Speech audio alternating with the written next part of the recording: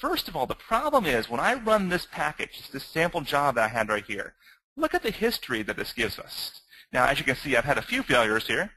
And looking at the job history, if you're relying on SSIS to do the logging for you, you'll be disappointed, unfortunately. If you're relying on SQL Server Agent to do the logging for you, you're going to be really, really disappointed. So look at the kind of logging it gives us here. One big text block, and we're expected to diagnose what happened inside of this.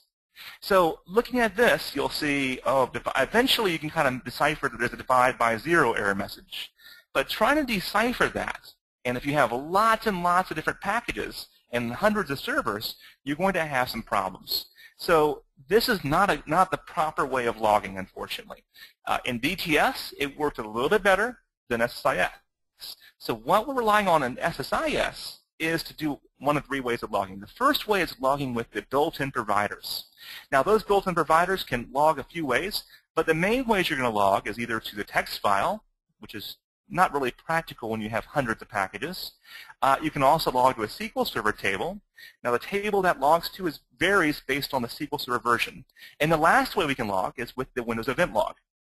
Now, this is perfect for things like if you want to hook into Tivoli or MOM or those kind of interfaces. You can log to the Windows Event Log and have Tivoli or MOM or DAD pick up the events from the Windows Event Log.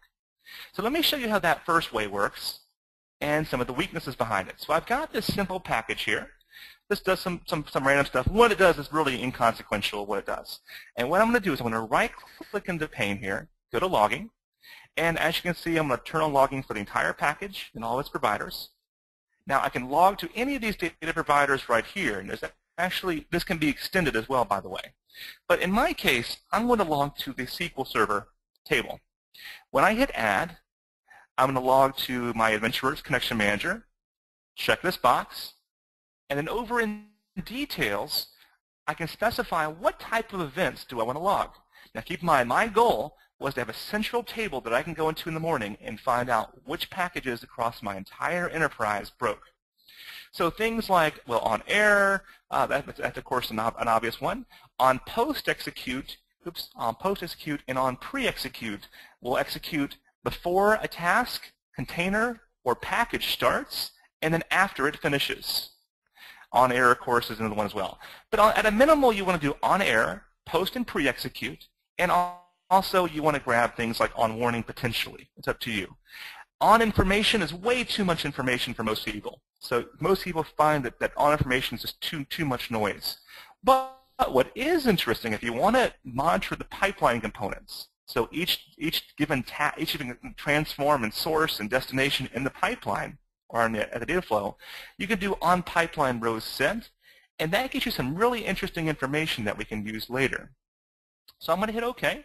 Now also one thing else, I'm going to hit the advanced button here, and you can see which columns are going to be added.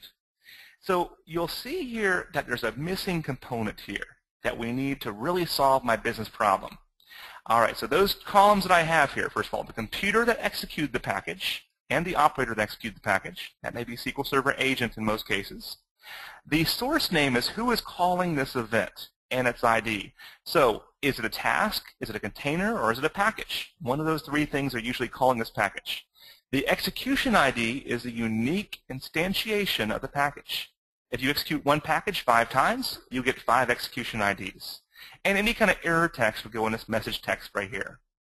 So there's one key thing that's missing. To solve my problem before, I really need to have the package name.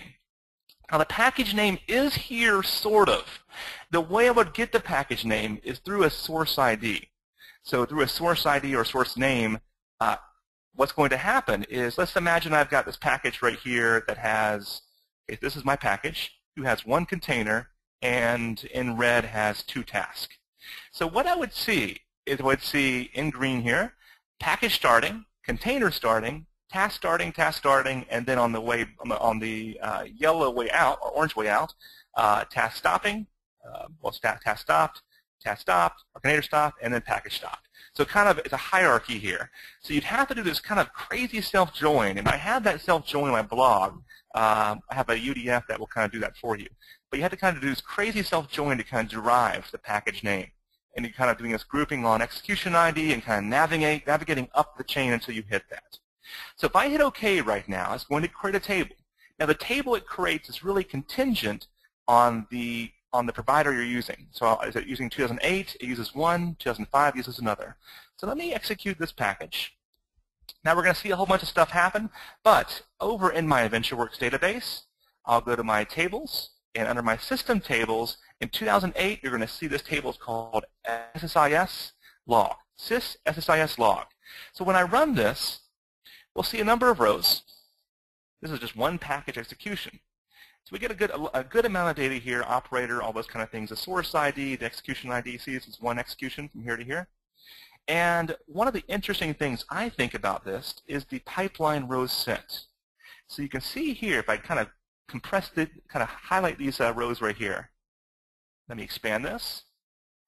And as you can see, it's showing me every step along the way. So this source outputted some rows, 4,012 rows, to this this source right here outputted the rows to this derived column, etc.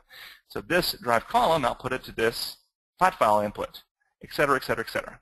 So it's showing you each step along the way how many rows are going from step to step. So as you see, I started with 4,000 rows, and I kept on going and rows kind of filtered out as time went on.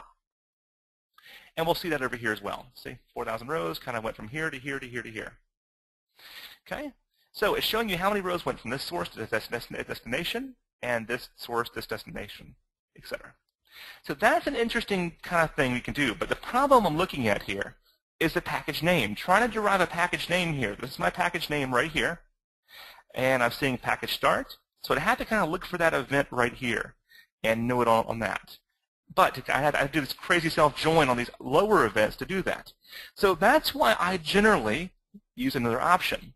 The other option we can use, let me open up my PowerPoint again. Okay, need my go button here. Here we go. The option I generally use is going to be to create my own logging with event handlers.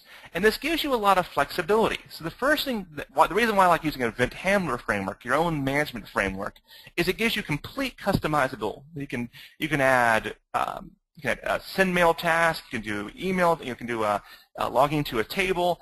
You are the architect of this at this point. So it gives you complete flexibility. Now the trade-off with this is it does become a little bit more difficult to deploy. So as you create 50 new packages, you're going to have to copy that framework code that you wrote into all 50 packages. Or imagine you have to modify the packages. If I want to modify my framework in 100 packages, I have to go and touch all those packages.